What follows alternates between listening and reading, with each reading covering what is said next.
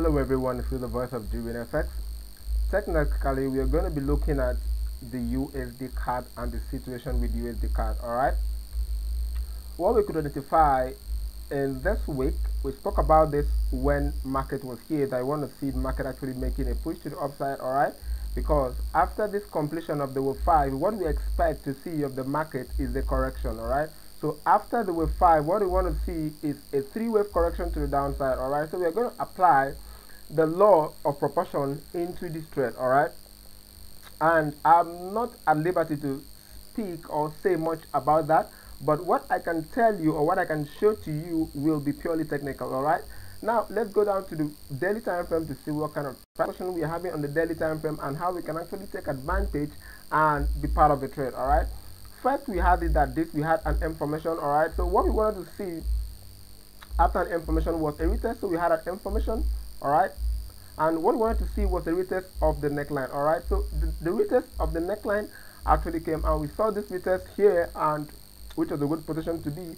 After then, we actually spoke with the students about where and how we are going to be involved in this trade. Okay, what we wanted to see, or what we want to see with the students, is actually this trade actually starting to form a 3-wave move to the upside. All right, before then continuing to form the overall 3-wave move to the downside. Okay, right, what we want to be seeing first, we understand with the student that first we want to be seeing that this is a 0, and first we understand that these are A point, but we want to see a much higher B point before we can start expecting a C point inside of this area. All right, that's what we expect to see with the students, and we spoke about this pay a couple of times, and for the students back at the academy, we understand that the law of proportion in an Elliott wave setup states that for an impulse to take 5 bars of the daily candle to form, the correction to at least take up to 8 bars or 9 bars or 10 bars to form a correction. All right,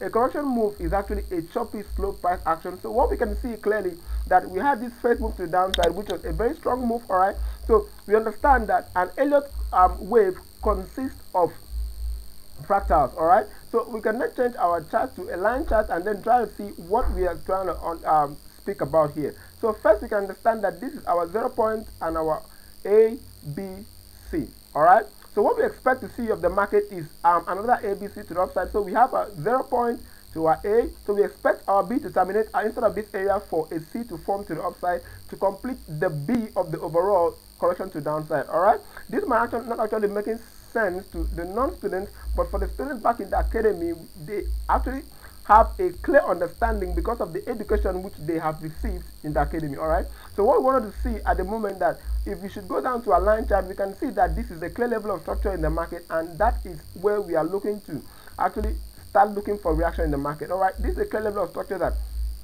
and why is this structure so important to us, and why do we want to see price actually making a turn from this point? Okay, so if you use your Fibonacci tool, you will understand that applying your Fibonacci tool from the swing high, okay, from the swing low to the swing high, you clearly see that this area here, all right, aligns perfectly with the 78.6 Fibonacci level. All right, so let's bring back the Fibonacci and let's see what we have. All right, so let's bring back all the Fibonacci and apply them correctly. So this zone here applies correspond and let's better with the 78.6. all right, for those students actually not the academy that can actually start drawing harmonic scanners, whatever, some sort of nonsense. All right, that is not a problem. All right, because here in the student we teach students purely price action. All right, and how to actually identify an Elliott setup and apply it correctly.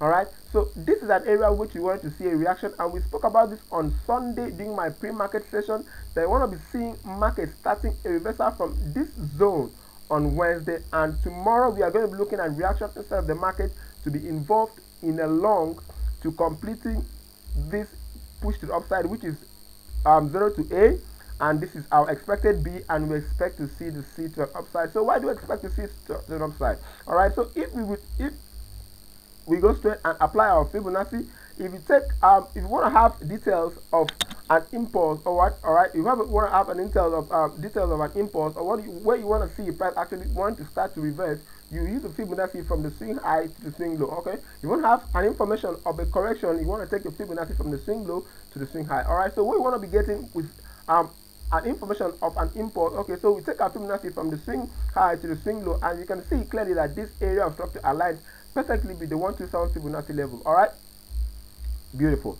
So that's confluence. So you want to be seeing confluence in the market actually aligning with the reaction. All right, so it's actually a good position to, because if we should use our line chart, one, we can clearly identify that this area here aligns better with the neckline. So what happened here was just a spike actually, but it really hit our take profit then, and we want to actually look for opportunities to really be involved in this trade. All right, so technically, as a lotician, I will look only to buy the USD card from this point to the upside. All right, so all this is a correction which I expect, and you can see that price actually done this head and shoulders. All right, so some sort of reaction or whatever someone might actually be seeing on the H4, but that's straight for another. So what we want to be seeing is some sort of reaction inside of this area for a push to the upside, and from there we can then look to go long on from this point to the upside. Okay, so let's quickly go to the H4 and see what kind of price action we're having from the H4. But technically, looking at the chart at the moment, everything looks good for now. So we'll not be taking price action. We want to be seeing price slowing down. We want to be seeing price actually committing to us before we can commit to the market. So we're going down to the H4 and see what kind of price action we're having and what kind of structure we're having on the market from the H4 perspective. Okay, beautiful. So from the H4, we had it that price actually came into this zone, and since then actually stalled around this area. So what we want to be seeing and how we can identify that the market has a great interest of committing to us before you can commit to the market. First, we want to see this trend line being taken up, and before then we can before that trend line we can clearly see that the market was trading in some sort of a channel.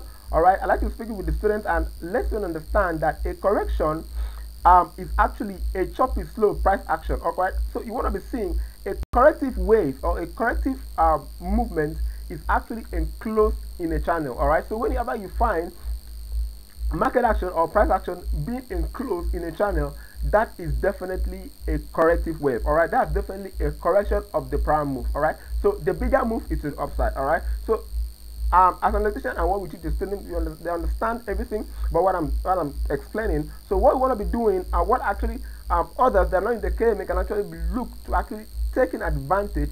One, you want to be seeing price actually break above this structure here. So you want to be seeing this trend line actually being broken, and once that can happen, we actually look to open a trade with the right risk to reward inside of this area for the push to the upside. So this will be a very perfect trade. If you can have a push from this area to breaking above here, we actually open a buy trade, while our risk will be here for a target of the upside. Okay, so this will be a 1:3 risk to reward trade, and which is a very beautiful trade and a very good position to be trading the market. All right, so I look forward to be seeing you and hearing from you on the comment section on what you think of this analysis.